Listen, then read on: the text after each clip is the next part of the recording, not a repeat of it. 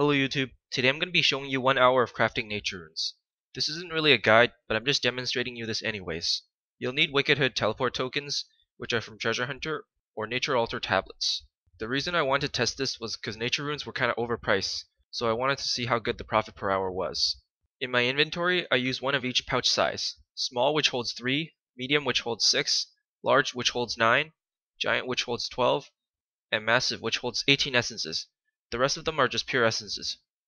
For those who are curious what I'm wearing, it is an Infinity Ethereal outfit, which is a runecrafting outfit from Treasure Hunter. The nice thing about this is it can store up to 12 pure essences. Taco is for bank teleporting. It's actually faster than max guild teleport. Don't worry about the rest of my equipment since I use them for Abyss runecrafting anyways. I also have an Abyssal Titan, which requires 93 summoning and holds up to 20 pure essences. So pretty much each trip I use 103 essences.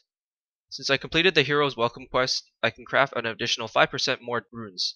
That being said, I can craft 216 runes per perfect trip, although I do sometimes misclick, and I do end up not filling one of my pouches.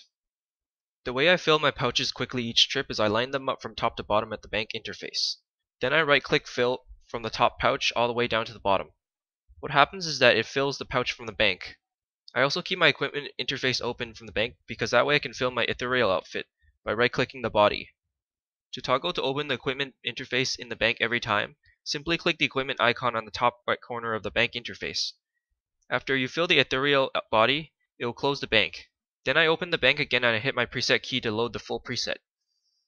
Pretty much now I keybind my Wicked Hood, or the ethereal head rather, and hit the key to open the Wicked Hood interface. Then I click the nature rune icon and hit teleports, and then it will teleport me outside the nature altar. So every 30 teleports, you need to refill your Wicked Hood with tokens. So essentially each teleport token is worth 3 teleports. They're fairly uncommon to win from Treasure Hunter, so if you get a few of these, I suggest you stockpile them. For max players like me, you can win around 7 of them at a time. Pretty simple method, but is this worth doing? I would say it's extremely worth doing.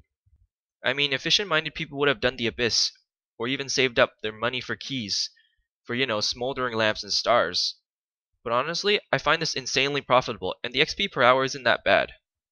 Alright, so in 1 hour I was able to get 145k XP. I've used 50 tokens, crafting 32k nature runes. From what I price checked at the time of recording this video, it was 404 GP each. Right now at the time of the upload, it's around 371 GP. That means it's still around 12 mil per hour. I would say if you use your daily Wicked Hood tokens, go for nature runes as they're the most profit per teleport. So yeah, thanks for watching and I hope it helps. If I missed anything, feel free to ask.